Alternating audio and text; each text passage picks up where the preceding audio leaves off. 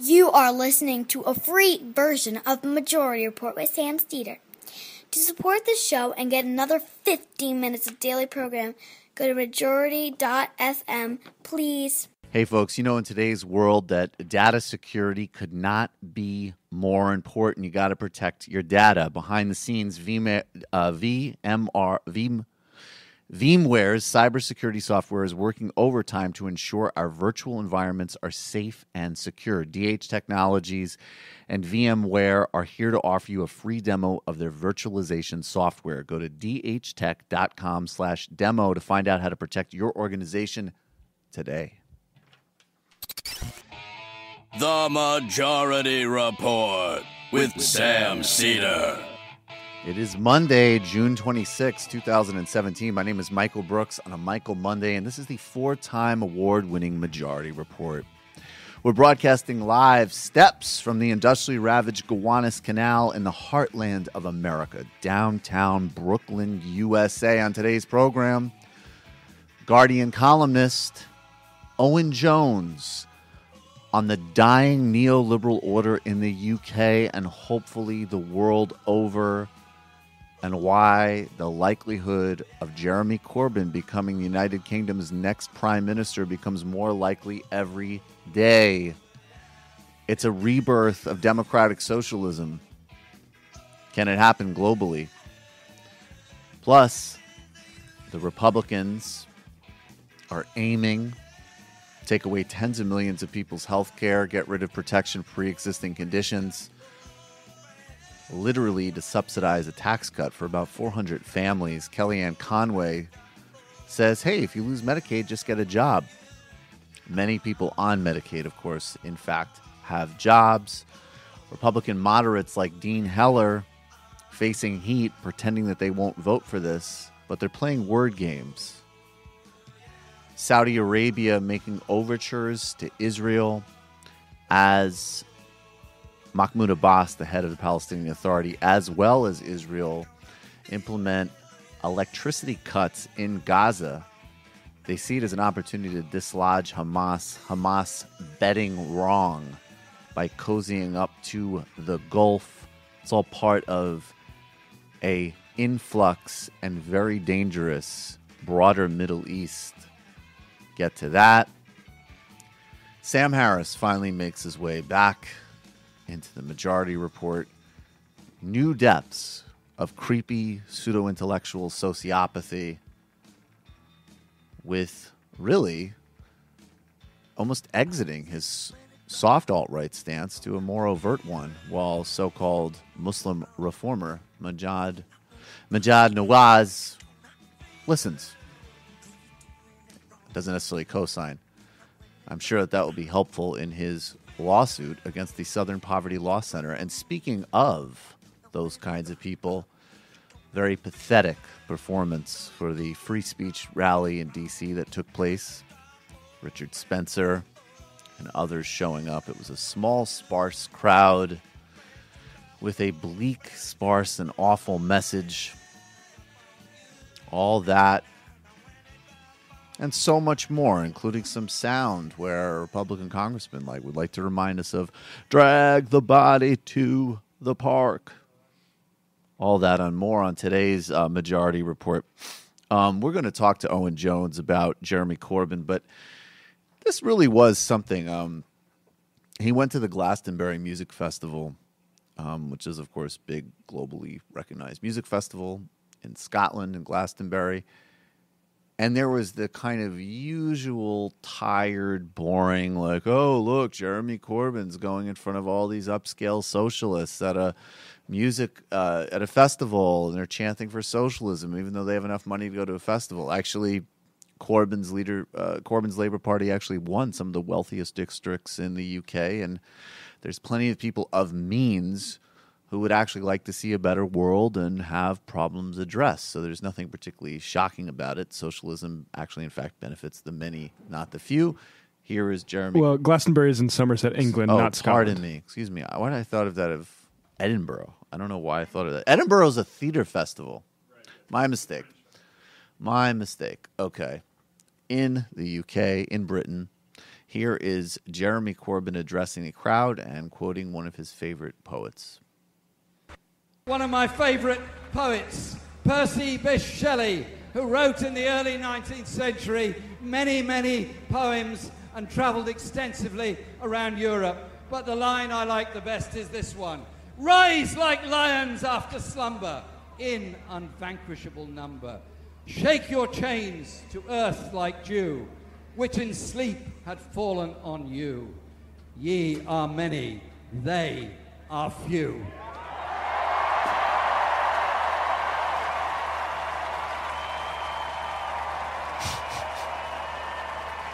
I quote Shelley because he inspired like so many others do. I'm proud to be at Glastonbury because it inspires so many to music festivals all over the country. Let us be together and recognize another world is possible if we come together to understand that, understand the power we've got, and achieve that decent, better society where everyone matters and those poverty-stricken people are enriched in their lives and the rest of us are made secure by their enrichment. Thank you very much, Glastonbury. Thank you for inviting me here today. I'm proud to be here. It's beautiful. And the mythology that Jeremy Corbyn was some type of relic from people that were relics of the 1990s becomes more and more clear every day. That's the future. That's the stake globally. And Jeremy Corbyn is carrying that forward. And it's not a surprise to see him at Glastonbury, and it makes a lot of sense that a lot of younger people, as well as people who are privileged, see a larger picture. And that's all he's articulating there. There's nothing surprising about it. And when the hack tabloid press in the UK is reduced to, look at how much Glastonbury tickets cost, and they like Jeremy Corbyn, we know that we have momentum. And when you have momentum, or really any other time, you want to feel comfortable. And pride starts on the inside. So celebrate yourself with MeUndies.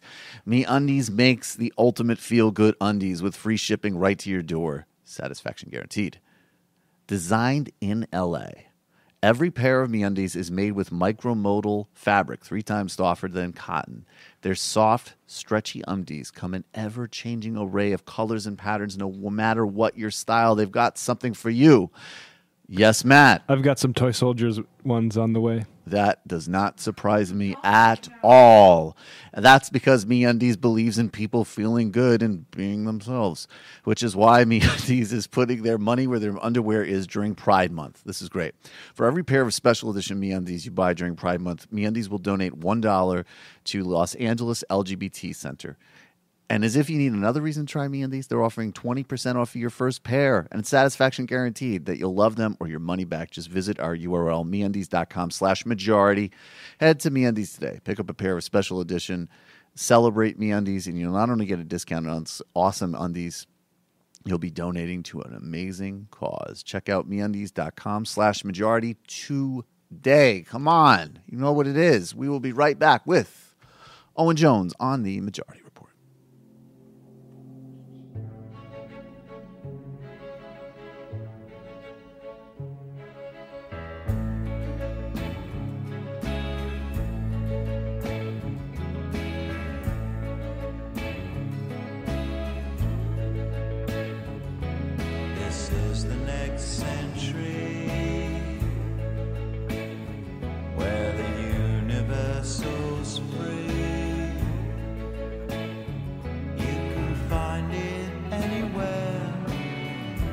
The future's been sold every night we're gone,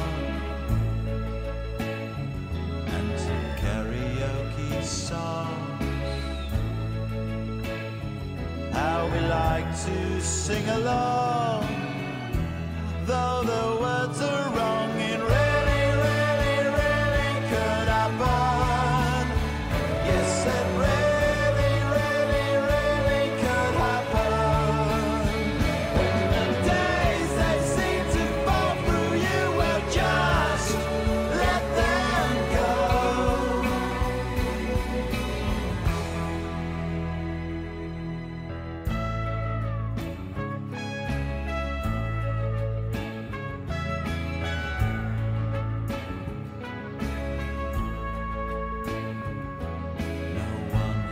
of love.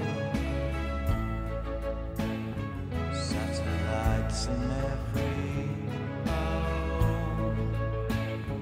Yes, the universe was here for everyone. Welcome back to the Majority Report. I'm Michael Brooks. Joining us now is Owen Jones. He's a columnist for The Guardian and an activist. Owen, thanks so much for joining us. What an honor. What a huge honor to be here. So, Owen, I'm a longtime admirer of your work. I think you're someone who has a sort of perfect kind of synthesis of a global, genuine left perspective and solidarity, which we're hopefully developing, and a very specific understanding of British politics, which those of us that are interested in the UK in and of itself, and I think now many of us who are interested in any counter trend to the disaster that we've been in for the last several decades, in fact, are inspired and interested by. You have a new column. We're going to get to the larger picture, but you have a column just published. And we played before we started the clip of Jeremy Corbyn speaking at Glastonbury, and the crowd really sort of rapturous for him, almost kind of. I mean, really, the only comparisons I could think of in modern politics would be Bernie Sanders and Barack Obama. Mm-hmm.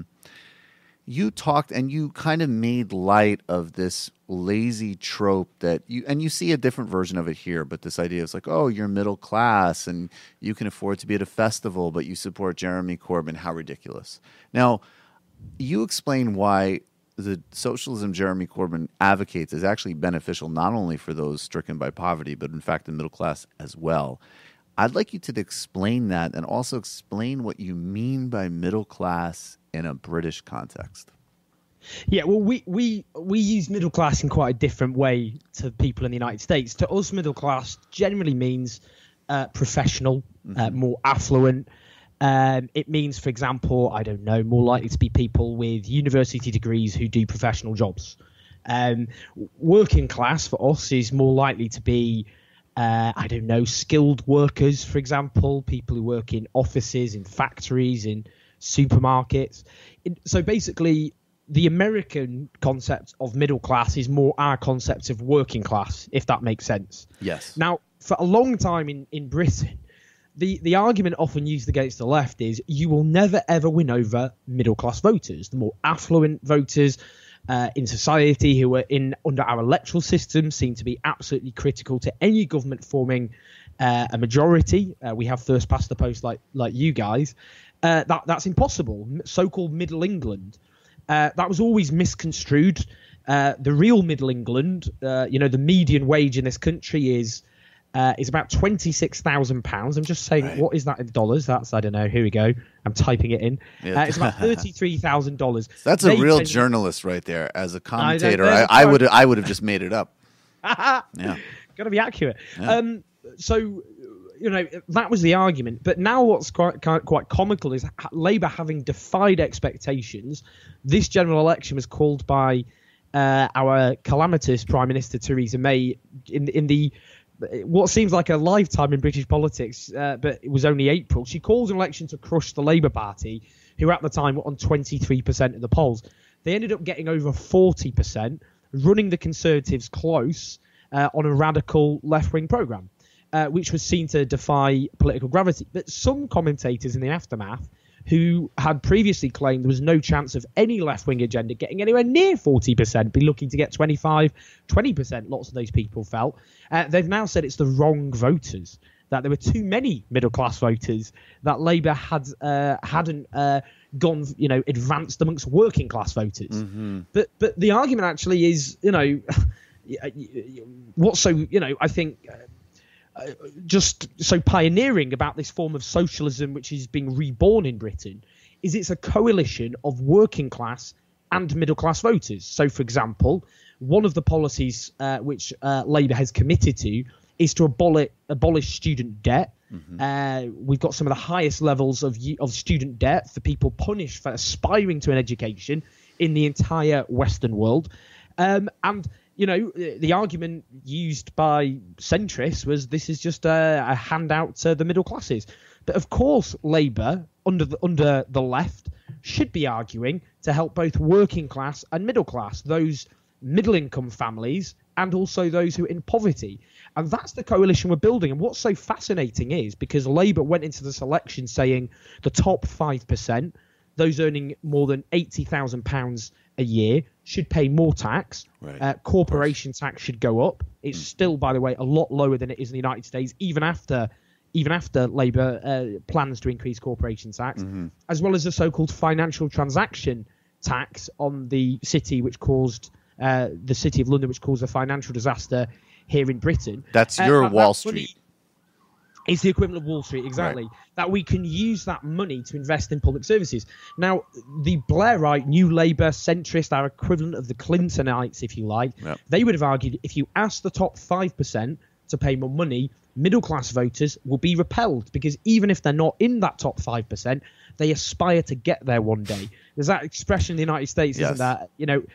All Americans feel they're millionaires who've fallen on hard luck. Right. And it was that sense, that was the argument used. But it didn't work. We had an increase in middle-class support, including people who might one day earn over £80,000 and be asked to pay a bit more money. So I think what we're seeing is all the claims about the left of being upturned, that you can build a potentially winning coalition of working class and middle class, of the more affluent and the poorest in society. And that is how we're going to transform American society, British society, and societies across the Western world. Yeah, that's exactly right. And I have one note and then two questions I'll fold into one. I mean, if I remember, I think it was many years. I mean, I don't even remember. It was a while ago, but I remember watching a television program on cable years ago, and watching an analyst actually say, well, the difficult thing about taxes is that a lot of Americans think to themselves, I don't want to be taxed at a high rate one day when I make $1 million. And I just remember being, I was probably high, to be honest. And I just remember being like, that's a serious thing you could say on television, that we can't implement a national policy that needs to happen now because of somebody's potential future, dream board fantasy life. Like, what world am I living in? That's the most ludicrous thing I've ever heard. But the other things, and I one is specific to the UK, and the other I think is more kind of global, because I think the other thing that just sort of strikes me as an observer is that if the Conservatives are going to run around and say that Labour under Jeremy Corbyn and McDonald are irresponsible and you can't trust them with macroeconomic decisions and they're out of touch with the global economy and all of the sort of tropes and, strong and steady and all of the nonsense about Theresa May. Well, didn't the Tories kill their brand by leading you guys through Brexit, which is actually, other than the bipartisan project of deregulating the city under Thatcher, Blair, and Brown, isn't that by far the most irresponsible decision that's been undertaken in the modern UK era? I guess, other than austerity. But I mean, this is even worse just from that purely narrow technical economic standpoint. So there goes their reputation for competence. And then I think, secondly, that what you were talking about as far as kind of we would say in the United States, upper middle class voters or affluent voters, it's not as if people who are not completely disconnected from real life, like, say, the true plutocrats or, Koch brother types of people. But even if people are doing quite well, they will have some direct experience, maybe even more so, of a lot of people near them, like their kids, as an example, doing all of the quote unquote right things. Going to college, studying something that makes sense, blah, blah, blah, and seeing diminished job prospect, diminished earnings, massive debt. So I think this notion that these kind of more broad-based stagnation and inequalities are not felt by even people that might be potentially quite affluent is actually quite disconnected from how broad those problems really are. Yeah, I mean, I think there's a lot in that. I mean, on the Tories, on the Conservatives, David Cameron, our former Prime Minister, before the general election where he went up in 2015 against Ed Miliband, then leave the Labour Party, he tweeted out this tweet, which has now become pretty notorious for reasons you will soon discover. He tweeted, "Britain faces a simple and inescapable choice. Stability and strong government with me, or chaos with Ed Miliband. I tell you what, we've had nothing but stability. Yeah, nothing but stability for the last 2 years. Stability coming out of our ears. Yeah, obviously this is what's been unleashed ever since is the biggest period of political chaos since World War II in this country, where the political miscalculations of two Conservative prime ministers, David Cameron and Theresa May, for partisan political purposes for the Conservative Party, have led to absolute chaos in this country. So David Cameron promised a referendum on the EU, not the national interest, but because he had right-wing Conservative backbenchers who were nipping at his heels. So he promised that referendum and then completely mishandled it. And then that led to 52% of the population voting to leave. That then led to him falling as prime minister. I, at the time, suggested he was the worst prime minister in Britain since Neville Chamberlain in the 1930s, who's notorious for appeasement.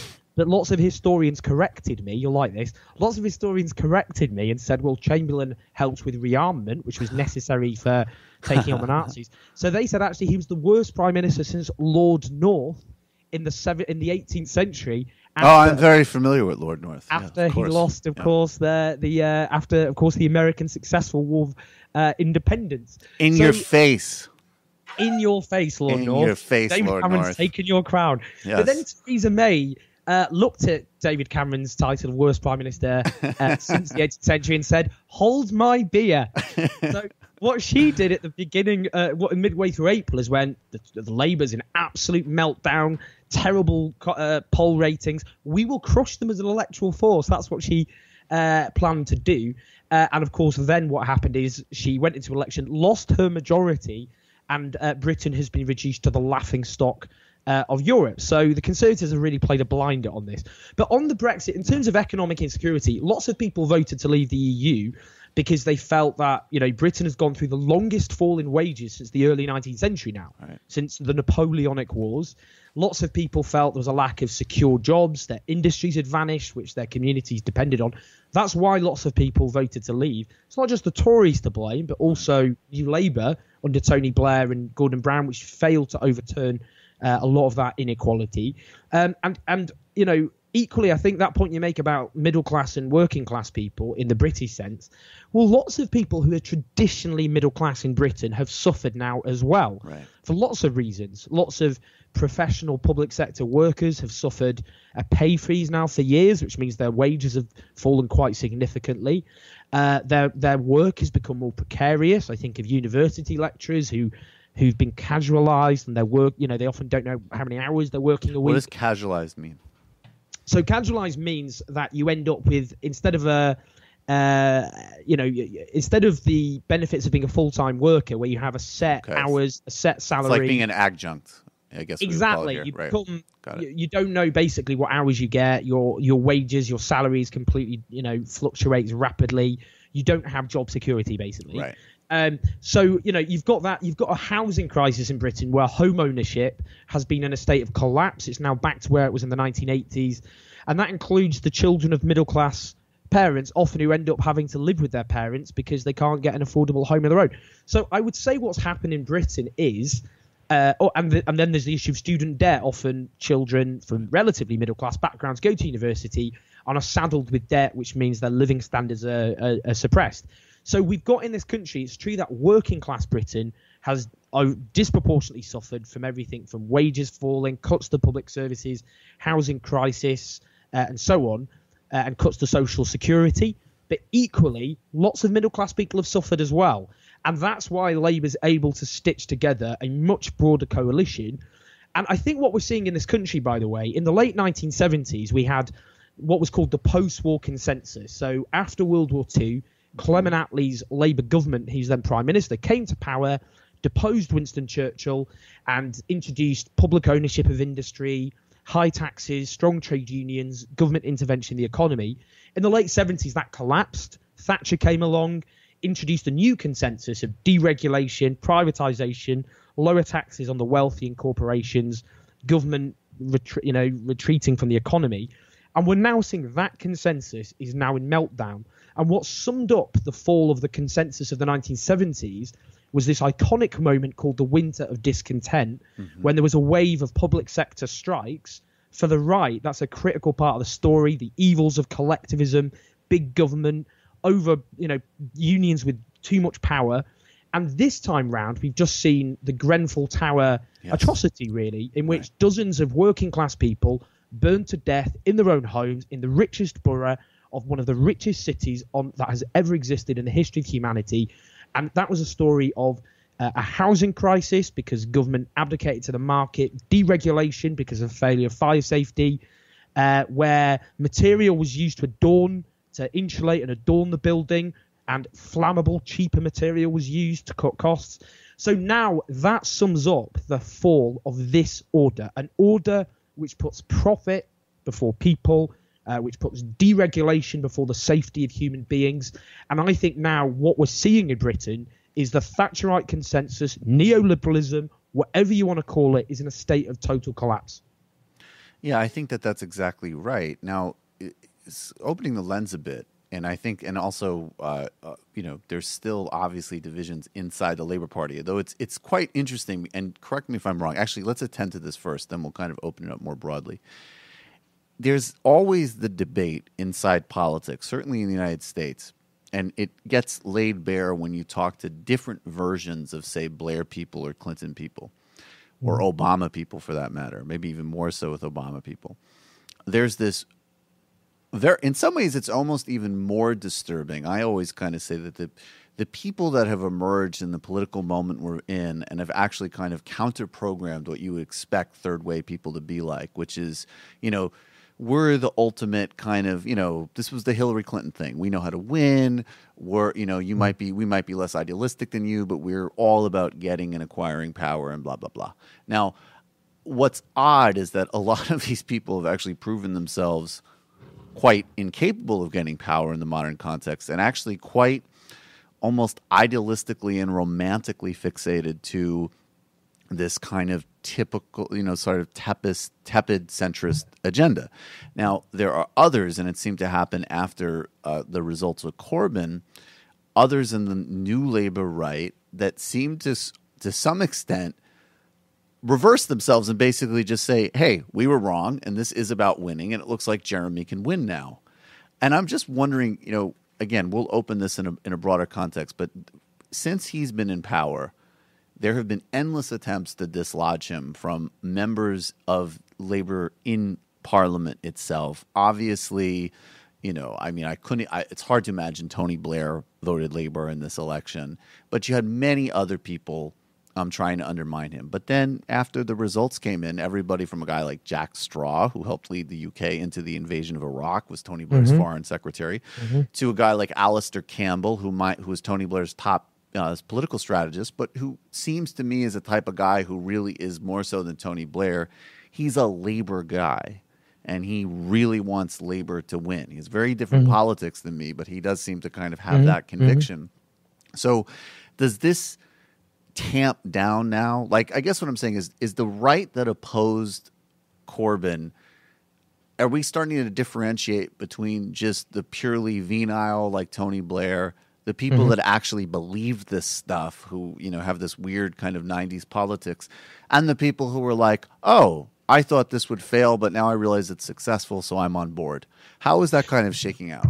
Yeah, I think you've got to separate the different factions out there. I mean, if we look at New Labour and what it represented, and you get the kind of, the kind of New Labour nostalgic crew who just stuck in 1997 and can never escape. That's when Tony Blair won a landslide victory after 18 years of a Conservative government, and they will look at that as that's the formula to win, and any departure from that formula will mean catastrophic electoral consequences. And the point about the late 90s was that brand of politics was on the march across the Western world. Yeah, that was the global third way, yeah. Absolutely. The Clintons of the White House. You had Gerhard Schroeder of the Social Democrats in Germany. You had Lionel Jospin in France with a third-way socialist government. You had in many other countries, from Italy to the Netherlands, the Nordic countries, that brand of Thabo politics, Mbeki in South Africa was part of those Indeed. meetings. Cardozo in Brazil. I mean, it was truly global at that moment. it was, and actually, Brazil, actually, Peter Mandelson, the New Labour spin doctor, one of the co-founders of New Labour, looked to that Brazilian presidency as one of their co-thinkers, and was very so denounced Lula when he took over as president after him. So yeah, that brand of politics was a period of that time. It was a period after, there was a period of free market triumphalism after the end of the Cold War, the form of globalization we'd had, the rise of the new right, the kind of sense of defeatism the left felt, the lack of any political project on the left, the left reduced to being very defensive, stop the cut, stop privatization, stop the world I want to get off, rather than having a vision of how society could be run. Right. But clearly now what's happened is New Labour have no ideas, they have no vision. So-called centrism has collapsed as any, centrist, the third way. They don't have any political vision whatsoever, and they don't have anything that relates to the grievances of a Western world which has suffered the terrible, devastating consequences of a financial sector which plunged us into calamity, and stagnating wages and insecurity and all the rest of it. They have no answers to these things. But what's the point now is they would always argue, as you say before, look, I'm sorry, folks, you're going to have to abandon a lot of the things you believe in because you've got to win power. And if you don't win power, you can't help the poorest in society. You're actually being selfish if you're left wing, because that means the right will always win. It's your fault as a consequence. And that's something we've had, obviously, in this country. But you've got to separate people out, because Tony Blair, in the first leadership campaign that Jeremy Corbyn won in 2015, said that with a left-wing programme, he wouldn't want to win. Right. So, even if that was... he was in the position of two. He thought it was unelectable, but undesirable as well. Right. So that's that wing of Blairism, which would prefer a conservative government to a left-wing Labour government. I want marriage equality in the UK, Emirati weapons contracts abroad. Indeed, it's neoliberalism that likes gay people, basically. Right, yeah, I mean, that's basically a way of summing it up. Right. We'll go and invade Iraq and murder, hundreds of thousands of people, but we will accept, and I can say this as a gay man, we'll accept, equal rights for LGBT people. Yeah, I mean, there is that, definitely. Socially liberal, economically free market, that kind of approach. Right. But then I think in the Parliamentary Labour Party, with Labour MPs, it's not homogenous. They are a small minority, that group. You had others who would have said this is desirable but unelectable, right, which is quite a fundamentally different view. They thought this is heading these sorts of policies and ideas. On an individual level, they would have said these poll very well. So Labour proposing, for example, public ownership of utilities, overwhelming support for that, according to the polls. But they would have said, if you put all of these policies together, a big left-wing agenda, then people just won't vote for it. They'll go, you can't pay for it, you can't cost it, and so on. And they'll just go for the Tories because of economic security and they're better at, balancing the books or whatever. And this election discredited that. It showed that is just not true. So those, if you like, were attached to centrism out of pessimism, out of the view the left couldn't win. They've changed their mind, and actually a lot of them feel liberated. I think Ed Miliband, the former Labour leader, is one of them. Yes. He went into the last general election with a programme that was far more timid than he personally would have wanted. Right. And he felt he had no choice because of the people around him and where the electorate were at. Those people feel liberated now. They feel, oh my word, the electorate are more left-wing than we thought they were. This is fantastic. We can finally say the things we want. There is a minority who are looking at this miserably, and for example, Philip Collins, the former who's a former Blair speechwriter, he's been writing in the Times calling for a new Macron, the French president's centrist style party in Britain, which is amazing, isn't it? So they spend years going. Don't you already have Liberal Democrats, anyways? Well, exactly. If you want a centrist option, vote Lib Dem, and about 7% of the population did. Yeah, I mean, right. Centrism is on offer, but so their view now, they spent a long time. Their argument was this is never going to win. The British public will never ever accept left-wing ideas. The evidence is now in. They've gone, yeah, but they shouldn't be accepting these ideas, and now we need a new party to stop that government ever coming to power. So you've got to divorce them. There's the ideologues, and then there was the pessimists, and the pessimists now have changed their mind. Yeah, I think we have a very similar dynamic in the United States, although it's added, I don't know, less so I think in the UK. There's some people that extraordinarily have actually attempted to use, I call it kind of Walmart intersectionality to kind of suggests somehow that in the United States, people that don't support any kind of robust economic agenda are actually somehow simultaneously also the genuine advocates for dealing with systemic racism and misogyny in American society. It's a very kind of bizarre political jiu-jitsu, and it's also on behalf of people who help build their political careers on signing a death warrant for a mentally incapacitated black man, as an example. Yeah, well, exactly. So it's quite bizarre. But I do.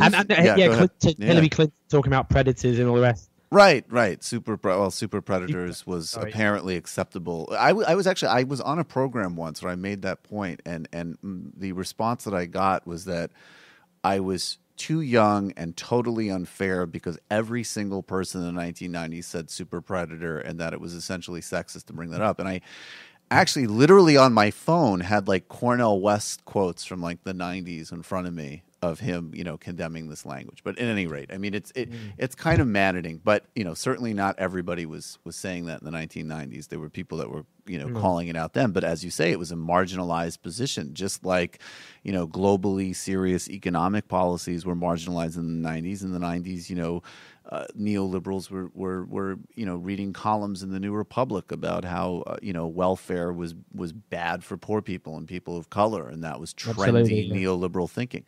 So let's be clear. It's for their own good. Yes, let's be clear. To make their lives miserable.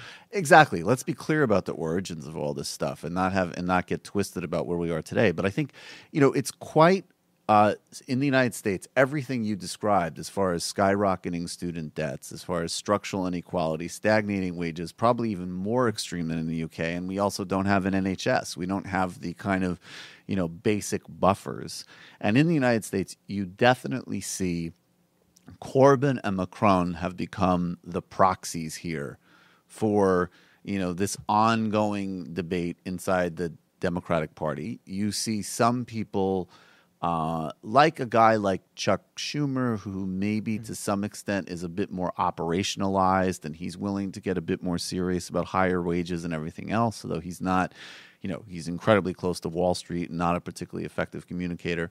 But the Macronism versus Corbynism has become that kind of proxy war between the center and the left. And, my read is that Macron is fresh. Most of French people, thankfully, don't want fascism. I mean, he was the obvious vote in the second round.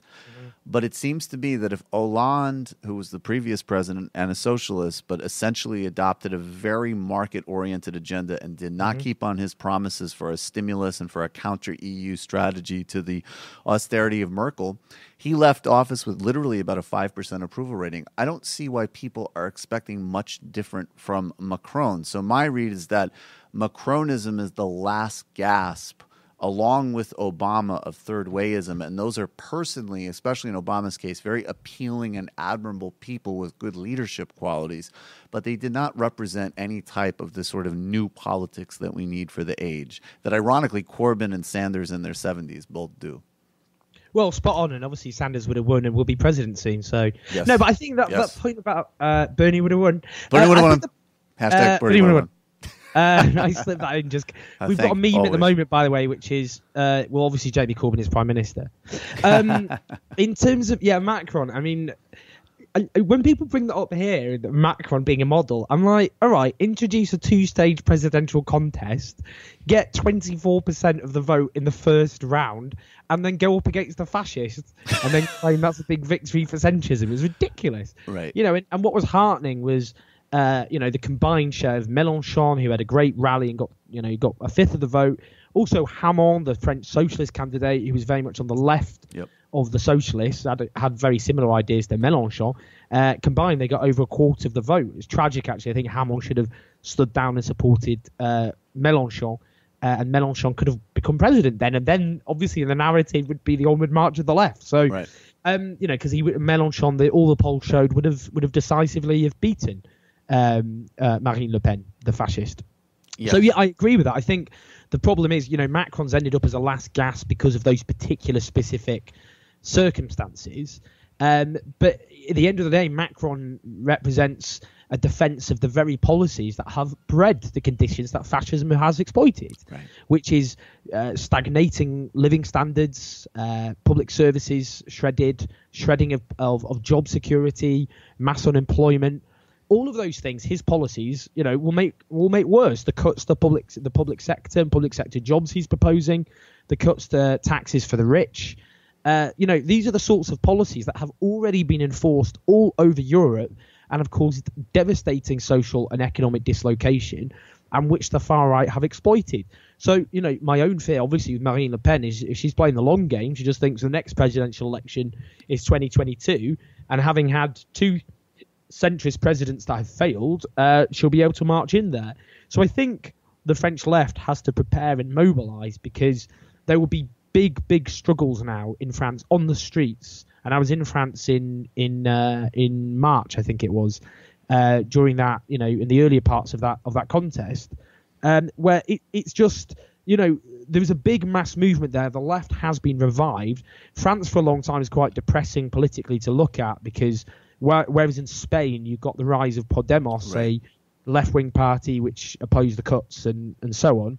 The main beneficiary in France for a long time is the National Front. And what really depressed me, the fascist National Front, what really depressed me about the National Front is for a long time they led amongst French people aged 18 to 25. Right. But in the end, Mélenchon, the leftist, he got the biggest share of the youth vote, which is very heartening. Yes. And if it hadn't been for Mélenchon, there's a very good chance Marine Le Pen would have done a lot better. So I think now the task of the French left, I think the left is being revived. We see it in the US. We see it in Britain. We see it in Spain. We've seen it in many other countries as well, increasingly, is to prepare now to take on Macron. Obviously, the left had to vote for Macron to stop the fascists, but they didn't endorse his programme. It was an anti-fascist vote. And now they have to mobilise to stop the attacks on working people in France, and to prepare the foundations for a revived left, which is in a position to win the presidency. Oh, and final question. This is an extreme example because obviously Greece is at such a tremendous disadvantage given its size, given its debt obligations, given what the Eurozone has done to it in terms of just sort of a slow motion kind of, murder through austerity, essentially. But when Syriza came to power a couple of years ago, watching a left party get to power and capitulate, and I think that there's the Yanis Varoufakis narrative where he really kind of basically it's a frame of Tsipras and the leadership. Essentially, again, they capitulated, they fell on their sword, they didn't really have the kind of vision or the strength. Then there's someone like Paul Mason, I think, who writes in the UK, who is a bit more of a sympathetic read of Syriza, which is they're really getting forced from all sides, and having Syriza in there has made Greece certainly more humane towards refugees. They've been able to slightly minimize some of the kind of brutality of what's been inflicted on them. But I think the broader question that arises for me, and it would have happened, if Bernie had won, which he would have if he got the nomination, Bernie would have won. Bernie would have won. But if he had won, and it would have been very significant because he would have appointed an economic team, which for the first time in decades would have done something regulatorily about Wall Street. There would have been things that out of the gate were of major benefit to the American public. But legislatively, a progressive agenda, just as frankly a Hillary Clinton centrist agenda, would be dead on arrival in any Republican Congress. And even if, frankly, mostly, largely Democratic Congress as well. It shows that left politics is also just at a structural electoral disadvantage because of what's happened over the past several decades. We're almost playing on other people's turf in terms of, the power of concentrated wealth and economic dogmas and everything else. So, as there's an advance of actually gaining power and Jeremy becomes prime minister and everything else, what do you think that kind of larger challenge of when we start to assume power, but we're almost still playing in the context of someone else's game? Well, I think Syriza in Greece is, I was in Greece for that election, and I saw the jubilation on the streets. And when Syriza came to power, as the first radical left government in Europe since the 1930s, really. And the point about Greece, I put this to Pablo Iglesias, the leader of Podemos in Spain, and I said, look, what happened to Greece? They'll just do the same to you if you come to power. And he said, well, look, Greece represents 2% of the Eurozone economy. To be brutally honest, it was expendable. They could, if the EU leaders looked at Greece, and Donald Tusk, the head of the European Council, said that they weren't, and he said this openly, it's astonishing really, he said they weren't scared about economic or financial contagion, they were scared about political contagion. Right. Their worry was if Greece was seen to win even concessions from the European Union, having been devastated by cuts which doubled poverty, where unemployment amongst young people at one point was 60%, where public services were devastated, with the healthcare system in a state of collapse, with suicide and infant mortality increasing. Austerity killed people in Greece. If they won concessions, then people in Spain, for example, in Ireland, in Italy, would take the logical conclusion that, oh, wow, well, they did it, so we'll just vote for similar parties. And that would lead to a domino effect across the European Union. So they punished Greece, and even though it was possible to do so because Greece is such a small part of the European Union, it's a tiny part of the Eurozone economy, and they did it as, to stop them, it's pour corriger les autres, the French expression. It's to stop others taking the same route. And the main fear they had was Spain, that if Greece fell, if you like, then the Spanish electorate would vote for a Podemos-led government, which would then lead to an existential crisis of the entire neoliberal project in the European Union. And I suppose the difference is, if you do get a government, if, for example, a government came to power in Spain, which is one of the major Eurozone economies, you could never, ever, ever, ever treat them in that way, because it would lead to a collapse of the entire Eurozone and the European Union. It's just impossible. So, you can't blackmail them. You can't force them into retreat in the same way. In Britain, we're not in the Eurozone, which is the EU countries. Not all the EU countries have the euro currency and are bound by those rules. But nonetheless, we're now leaving the European Union, as you know. But the critical point is, if a left-wing government comes to power, they will face overwhelming and formidable opposition from economic elites in their own country and in other countries as well, who will attempt to strangle them at birth.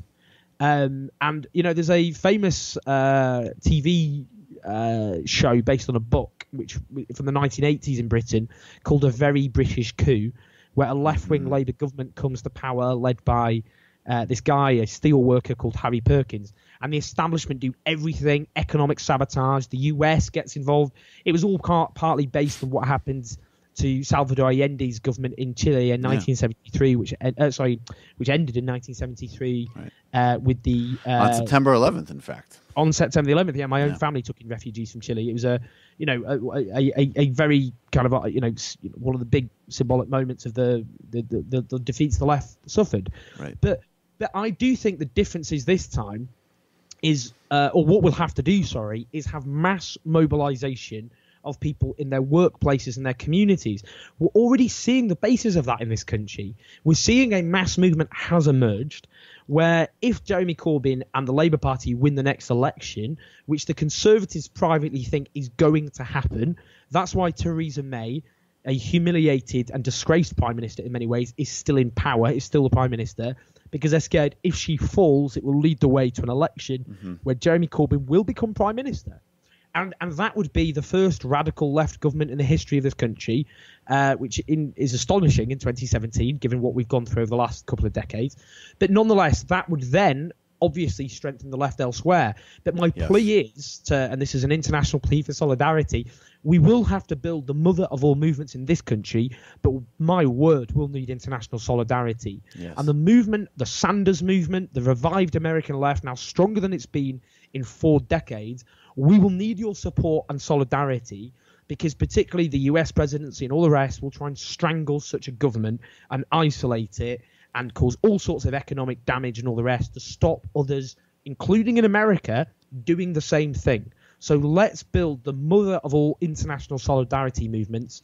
Let's mobilize the people, the millions of people all over the Western world who want an alternative, because the lesson will be, if we can do it in Britain, then we can do it everywhere, all over the Western world. And the right of, the economic elites who have been drunk on their own triumphalism for decades now should be absolutely terrified, because the hangover is coming. And what we will see are movements and governments which will redistribute wealth and power in the interest of the majority. They should be worried, given they thought it was the end of history and they'd carry on having their big party at the expense of everybody else. But change is coming. But it will need a huge movement here, and it will need international solidarity. So, yeah, let's do this. And Bernie would have won, by the way. And Bernie would have won, by the way. And also, I do want to say, on an incredibly petty level, it will be really fun if Jeremy becomes prime minister to watch Trump be like, yeah, I supported that guy all along. Great guy. Is that what he'd do? Oh, I'm sure he would. He would pretend. For one, there would be one tweet, like, strong campaign, many not the few, similar to me, exclamation point. You know what? Honestly, if Jeremy Corbyn said that Trump was a great socialist leader, Trump might pretend or actually genuinely like him for a couple. Yeah, I mean, look, I'm a great socialist. I love socialism. Big league into Ho Chi Minh. Yeah. It's true. Big league socialism. Big league socialism. That's what we're advocating, Owen. Big league socialism. Big league socialism. Let's do it. Solidarity forever. Owen Jones, thank you so much. Guardian, columnist, activist. Appreciate your time so much. Hope to do it again soon. Will do. Thanks. You too. Bye. It's an honor. Okay, everybody, we're going to go to the fun half where you can join us at 646-257-3920, 646-257-3920. The IMs are on. Support the show. Become a member today. Subscribe to our YouTube channel. All that good stuff. We'll see you on the fun half.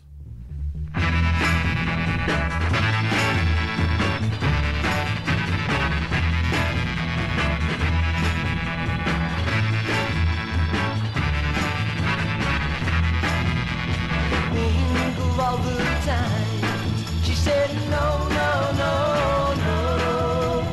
Like to speak my mind. She said no, no, no, no. And I know her time's not free. She didn't waste none on me. Situation sad. She said no, no, no.